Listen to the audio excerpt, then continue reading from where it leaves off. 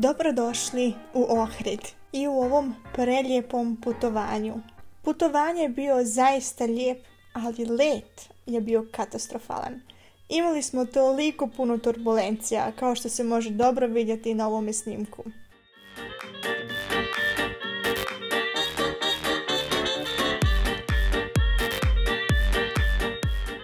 Ali smo, hvala Bogu, sletjeli. Otišli smo odmah u naš hotel, imali smo predivan pogled iz naše hotelske sobe i nakon što smo se odmorili smo krenuli u Centar da bi kupili neku sitnicu za večerati i meni karticu dopunjenu sa internetom. Hladno da trebamo da nosimo maramu, što nas pojaka. Mama? Nećeš? Se Srbi najviše plaše. Promaje.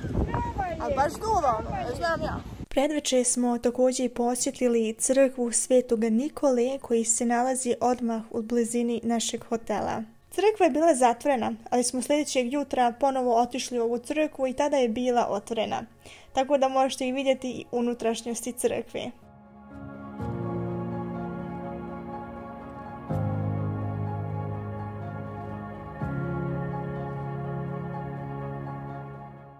Zidana je od čvrstog materijala, kamena i krečnog maltera.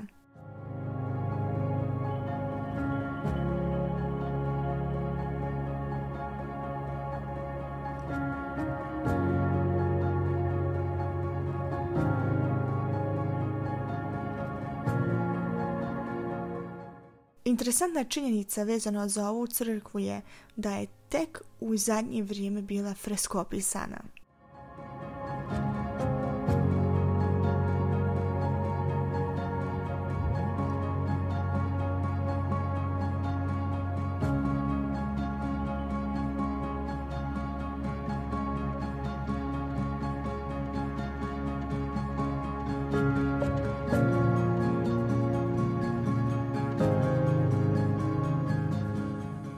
Odmah poslije smo krenuli u Stari grad.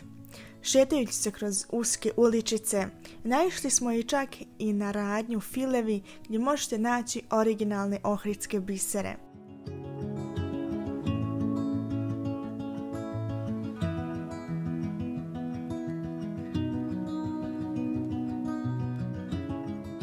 Dok smo se šetali, smo naišli na ovu crkvu posvećena Prесвете Bogorodici Bolnичkoj.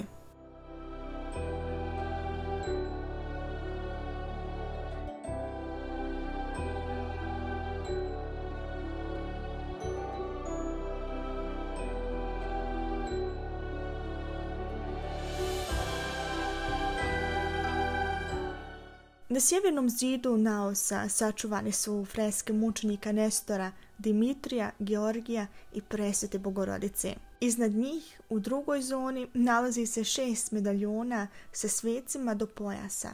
Evstatije, Avksentije, Evgenije, Mardarije, Orest, a 6. je neprepoznatljiv. Datum izgradnje crkve nije dokumentovan, ali se prema arhitektonskim i likovnim karakteristikama vjeruje da je sagrađena u 14. vijeku.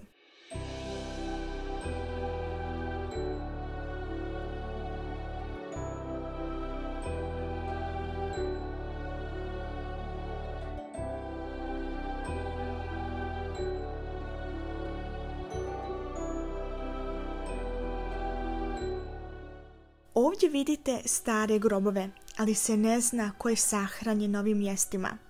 Mještani vjeruju da ovdje počivaju monasi i da je ova crkva prije mnogo vijekova bila jedan manastir. Crkva se nalazi pored starih gradskih zidina kod donje porte.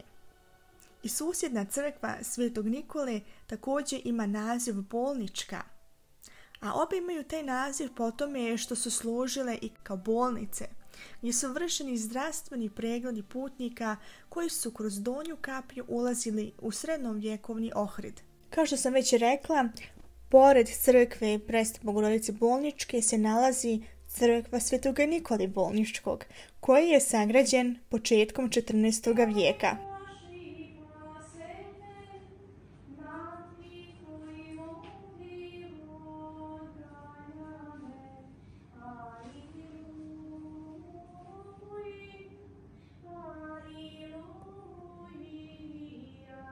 Iznad južnog ulaza ostavljeno je pravougaono uokvireno polje za natpis, koje je međutim prazno.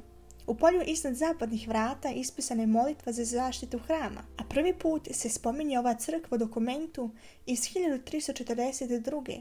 do 1345. godine za imanje crkve Sveta Bogorodica Perivlepta.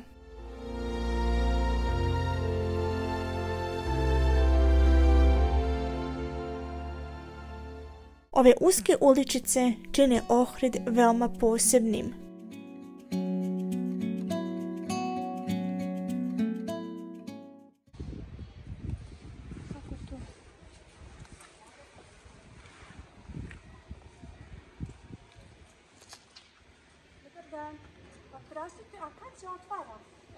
Naišli smo na crkvu Svetog Nikole i Gerakomija, ali je bila zatvorena. Saznali smo da postoji i drugi ulaz u crkvu, direkt ispod crkve Svete Sofije, pa smo prvo otišli u crkvu Svete Sofije. Hram Svete Sofije ima dugu istoriju. Podignuta je u 11. vijeku i bila je mnogo vijekova sjedište Ohridske arhijepiskopije. U vrijeme vladavine Osmanlija je crkva pretvorena u džamiju. Freske su bile pokrivene malterom i umjesto krsta su postavili minoretu. Tek kada su Turci napustili ove krajeve je ova crkva vraćena u prvobitno stanje. Bilo je zabranjeno snimati unutrašnjost crkve, tako da vam to ne mogu pokazati. Ali ono što mi se nije dopalo jeste da se plaća ulaznica. 150 denara, jedino mještani i hodočasnici ne moraju da plaćaju. Našli smo ulaz u crkvu Svetog Nikole Gerakomija.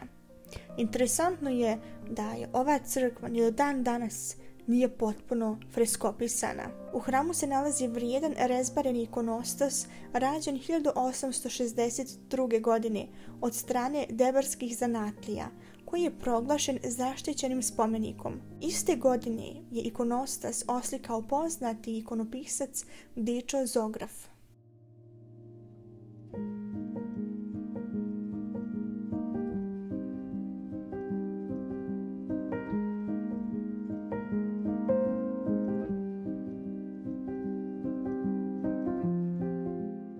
U ovoj crkvi se nalazi i veliki broj ikona koji su postavljene na zidovima. Godine 1952. ovdje su prenijeti ostaci moštiju Svetog Klimenta Ohridskog, koji su ponovo vraćeni u crkvu Svete Bogorodice Perivlepte 1991. godine.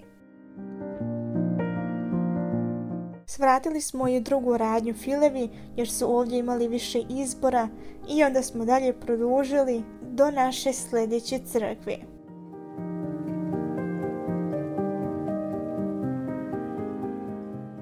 Naš sljedeći cilj je bila crkva Presvete Bogorodice Perivlepta, ali sam ugledala direkt pored ove crkve malenu crkvicu posvećenu Svetome Dimitriju, pa smo odlučili prvo obići ovu crkvu.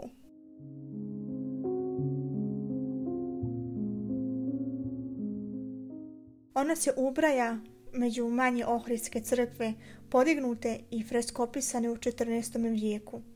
O gradnji ove jednobrodne crkve sa trostranom oltarskom apsidom nisu sačuvani istorijski podaci.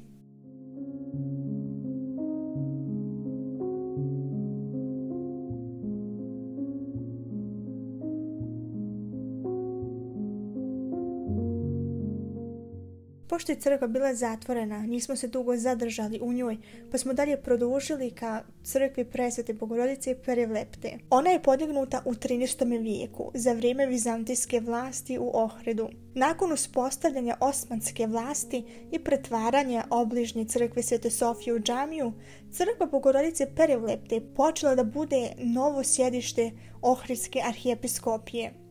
Usled pretvaranja stare crkve Svetog Pantelemona u džamiju, mošti Svetog Klimenta Ohridskog prenijete su upravo u crkvu Bogorodice Perivlepte, koja od tog vremena počela da se naziva i crkvom Svetog Klimenta. Njegove mošti su kasnije vraćene u obnovljenu crkvu Svetog Klimenta i Pantelemona, nakon čega se za crkvu Bogorodice Perivlepte ponovo ustalio njen osnovni naziv. Ovo je bila jedina crkva od onih crkvi koje naplaćuju ulaz, u kojoj smo stvarno i platili ulaznicu. Direkt iza crkve Presvete Bogorodice Perivlepte sam ugledala jednu crkvicu i obavezno sam otišla do nje da vidim kome je posvećena. Na natpisu piše da je posvećena svetom caru Konstantinu i carici Jeleni i da je podignuta u 15. vijeku. Sa arhitektonskog stanovišta ova crkva je jednobrodna sa poprečnim polukružnim svodom. Kasnije je na južnoj strani dozidana mala kapela posvećena sveto velikomučenici Paraskevi. Unutra je cijela crkva živopisana, ali nažalost je bila zatvorena tako da nismo mogli da je posmatramo iznutra. Nakon posjete ovim 3 crkvama smo odlučili da napravimo jednu pauzu. Ugledali smo jedan maleni market, kupili i neke sitnice, sjeli na jednu banku i odmorili se. Pa smo krenuli dalje ka crkvi Svetog Klimenta i na putu smo ugledali ovu malenu crkvicu. Crkva Presvete Bogorodice Pandanos se nalazi iznad čuvenog Ohridskog amfiteatra. Sagrađena je na temeljima stare srednjovjekovne crkve. Jedini dio crkve koji je freskopisan je na oltarskom dijelu i to je freska Presvete Bogorodice. I ova crkva nije bila otvorena.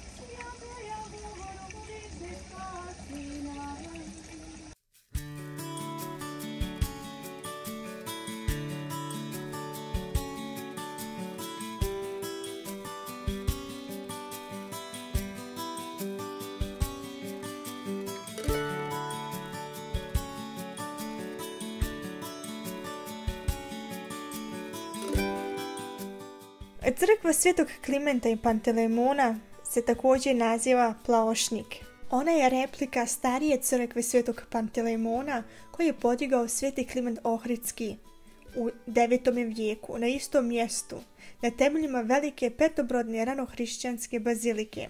916. godine, poslije smrti, Sveti Kliment je sahranjen u podu crkve u grobu koji je navodno sam pripremio. Crkva Svetog Pantelemona je više puta obnavljena sve do 15. vijeka, kada su je konačno srušili Turci i na njenim temeljima podignuta džamija poznata kao imaret džamija. Mušti Svetog Klimenta su bile prenijete u crkvu Presvete Bogorodice Perivlepte. Krajem 2000. godine je započeta restauracija ove crkve i nakon što je ona bila sagrađena su ponovo vraćeni mošti na svoje mjesto. Oko crkve još radi na iskopavanjima ostataka ogromne petobrodne ranohrišćanske bazilike koja je tamo prethodno postojala. Ono što mi se i na ovom mjestu nije dopalo jeste da se i ovdje plaća ulaz. Također 150 denara, a jedino mještani i hodočasnici ne moraju plaćati. Naš put nas je vodio dalje do crkve Svetog Јована Kanea. Ona je jedna od najpoznatijih crkvi u Ohridu.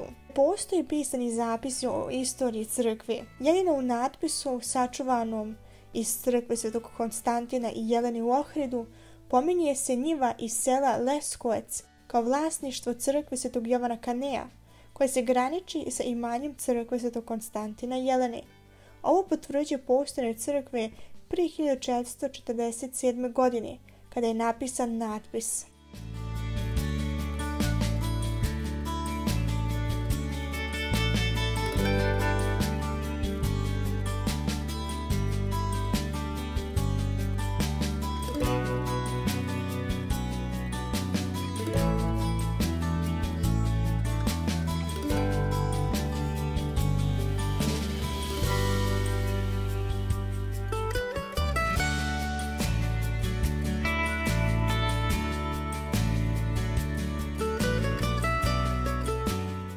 Dok smo se spuštali niz stepenice dolje do plaže, sam ugledala s desnu stranu jednu malu crkvicu. Na natpisu piše da je posvećena rođenju Presvete Bogorodice i Svetoj Petki.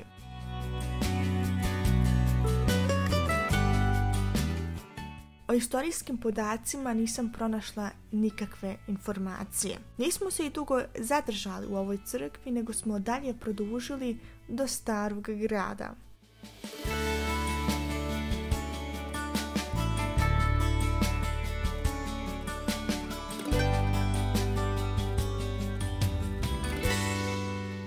Ono što mi se mnogo dopada kod Ohrida jeste da na svakom ćošku možeš pronaći jednu crkvu.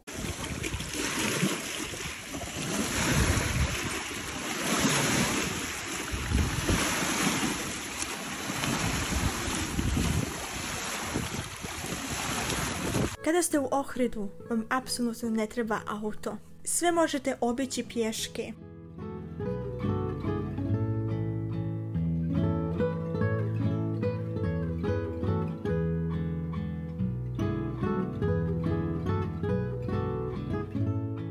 Naišli smo opet na crkvu Svete Sofije.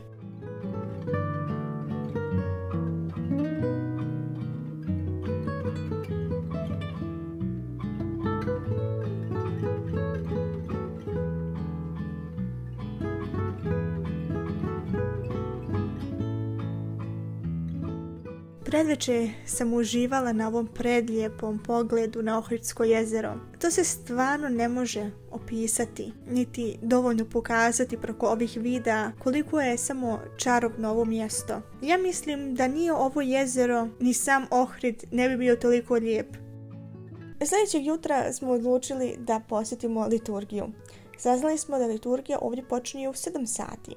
To je bilo taman jer u 10 sati nam ide brod do Svetog Nauma. I tako da smo otišli prvo u crkvu Svetog Nikole, ali vidjeli smo da se nije služila liturgija nego molitve jutarnje, odnosno molitve prije liturgije. I ostali smo do tog momenta prije nego što je počela liturgija, jer taman smo tad morali da izađemo, da idemo do broda. Kada smo došli do broda, rekli su nam ljudi tamo da tek u 11 sati kreću. I šta ćemo mi sad raditi sat i po vremena? I onda smo odlučili da posjetimo crkvu Preste Bogorodice Kamensku. Bilo nam je drago i neočekivano da je liturgija bila u toku. Došli smo taman kada se vršilo pričešće. Uglavnom što se tiče ove crkve, ona je podignuta u 17. vijeku, a proširena je u 19. vijeku.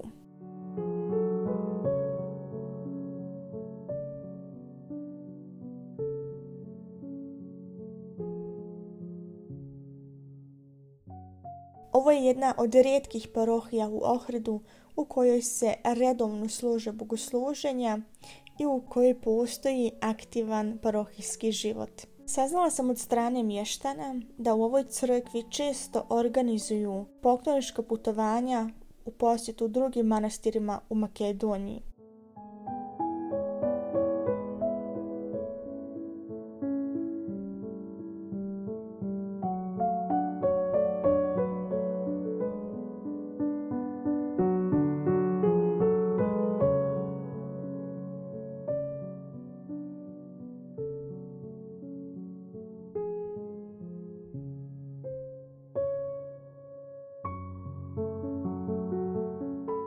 I došlo je konačno vrijeme da se ukrcamo na brod. Vozili smo se sa brodom kompanije Aleksandrija i povratna karta po osobi je iznosila 15 eura.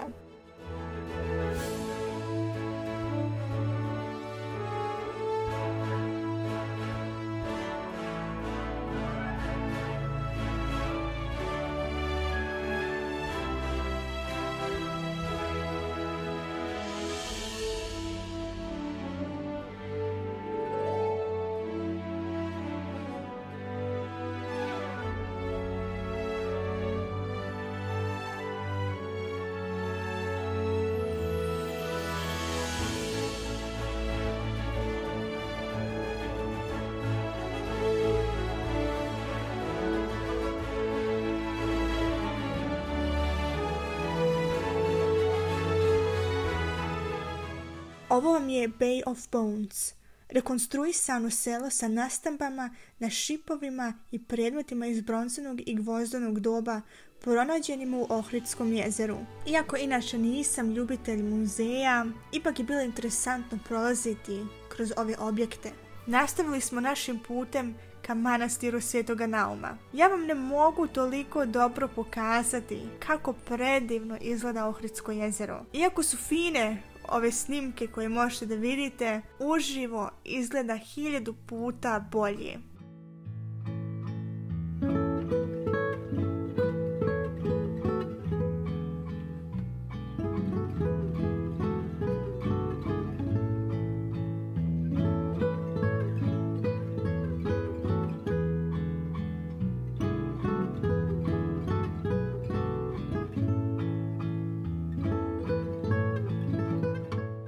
imali smo mogućnost da prođemo pored manastira Presvete Bogorodice Zahumske. Nažalost, nismo svratili u ovaj manastir, ali mi je ipak bilo drago da je mogu posmatrati iz daljine. Ona je podignuta u 14. vijeku i interesantno je da samo možeš putem broda doći u manastir.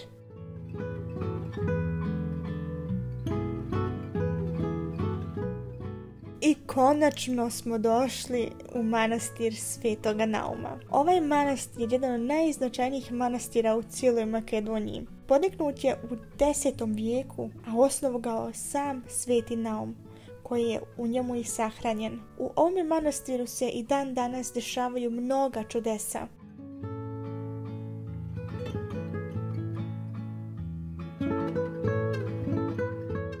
Iza manastirske prodavnice sam pronašla ulaz u ovu kapelu. Vidi se da je novo izgrađena i možete posmatrati freske koje opisuju život Svetoga Nauma.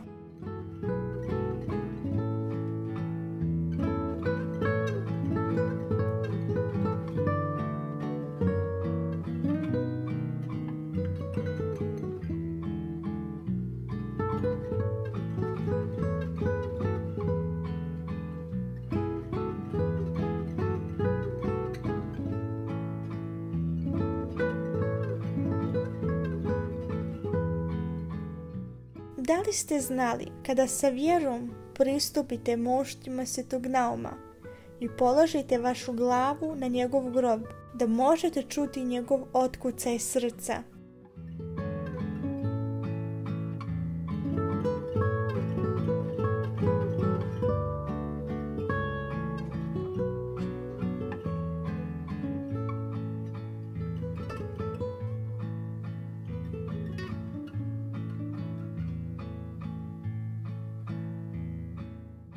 Ispod manastira Svetoga Nauma se nalazi crkva posvećena Svetoj Petki. Iza crkve izvire voda. Narod smatra da ona ima ljekovitu moć. A ono što je najinteresantnije jeste da ta voda se ulijeva u mala jezera koje se onda ulijevaju u Ohridsko jezero.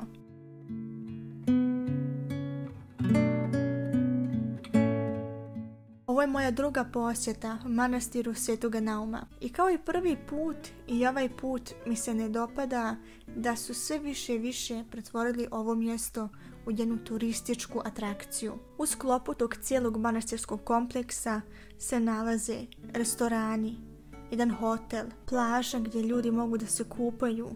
Meni sve to ne doliči jednom manastirskom kompleksu. To treba da bude duhovna oaza, jedan duhovni centar gdje ljudi dolaze da se duhovno oporavi, a ne da još sebi nanesu grijehova.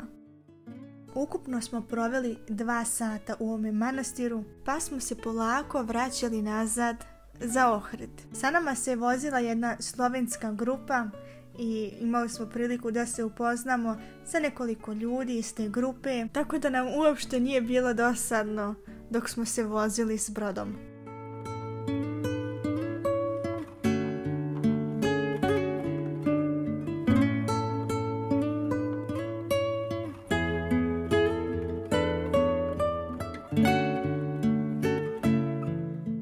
Sljedećeg dana smo ponovo svratili u crkvu Presvete Bogorodice Bolnичke da bi se pozdravili sa jednom dragom osobom koju smo neki dan upoznali. Također smo i htjeli otići opet u crkvu Svetog Nikole i Gerakomija da i tu posjetimo drage osobe koje smo upoznali, ali bila je zatvorena.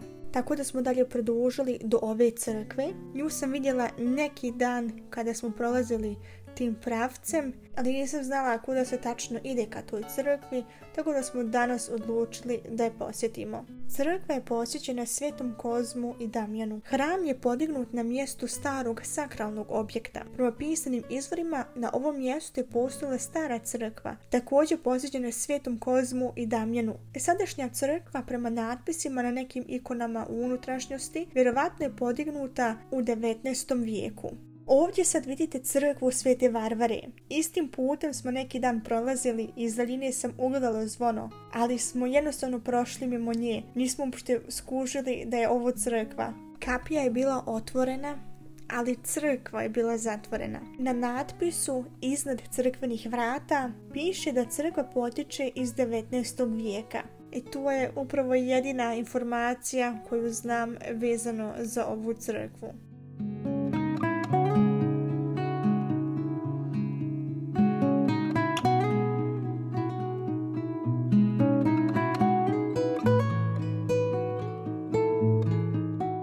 Dok smo se dalje šetali smo naišli na ovu crkvu koja je posvećena svetom Nikoli čelničkog. Nema podataka o vremenu izgradnje crkve. Jedino što se zna da je podignuta na starijem sakralnom mjestu.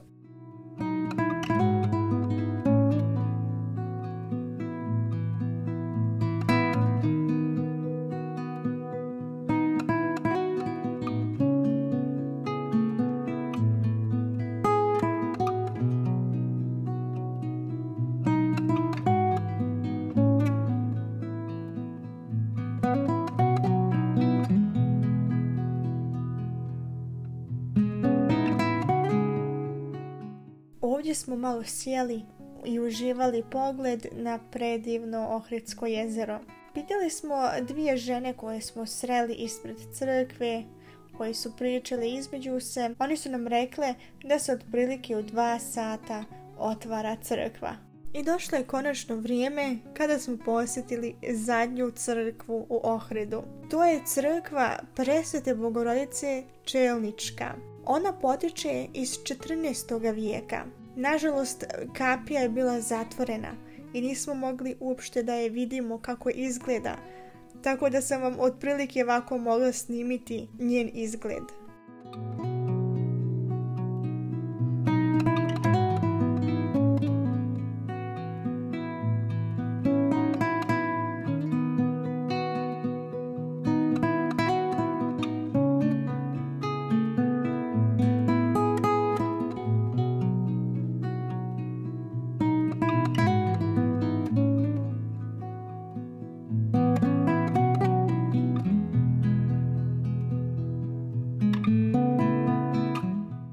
Svidjelo mi se da smo se šetali kroz ulice u kome nisu bili turisti. Jednostavno sam imala te osjećaje kao da ja živim tu.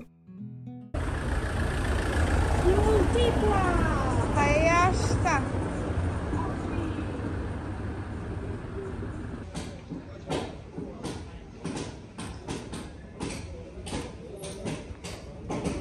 Visavica ljudi, šta je ovo?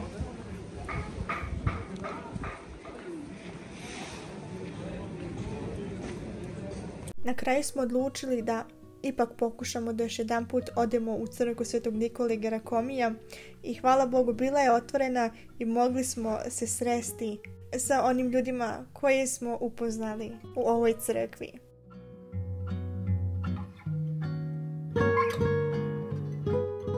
I tako se završilo naše putovanje u Ohrid. Bilo je veoma zanimljivo. Ohrid nudi mnogo mogućnosti da posjetite pravoslavne svetinje. A znam da i van Ohrida i okolo Ohridskog jezera ima još dosta da se pogleda, ali mi nismo bili u mogućnosti da izađemo van Ohrida. Pročitala sam na oficijalnoj stranici aerodroma u Ohridu da se preporučuje 3 sata prije leta doći na aerodrom. Kad smo došli na aerodrom, sve je bilo mračno. Nakon dobrih 10-15 minuta nam je prišao čovjek od security, pričao je sa nama. To je bilo stvarno jedno veoma posebno iskustvo biti sam na aerodromu. Nadala sam se da će ovaj let biti bolji nego onaj s kojim smo došli, ali moram da kažem da je ovaj bio čak i gori, jer smo imali još više turbulencija i stvarno je bilo strašno. Nadam se da ste uživali u ovome videu. Napišite mi vaše utiske i šta ste vi posjetili u Ohridu kada ste bili. Mi se vidimo u jednom novom putovanju. S Bogom, amin.